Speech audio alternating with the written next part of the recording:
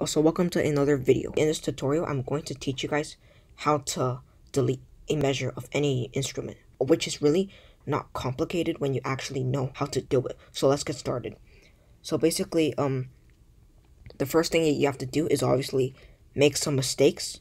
And for example, if you're finished with a song and you have like, for example, this is a song and you have like 2 measures that are unnecessary and you want to delete them, the way you delete a measure is just by deleting this. So for example, if I have like notes in here, so like if I have like notes in here, I want to like delete this measure, I just press delete and that's it.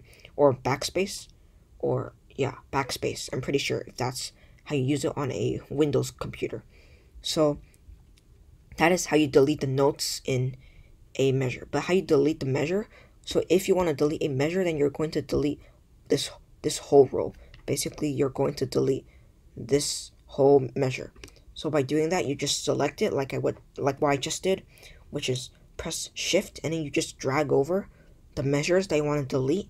And then for Mac, that's all I know since I don't use Windows, since I use Mac.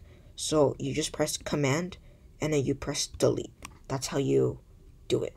So yeah, it's pretty simple, as I said at the start of the video.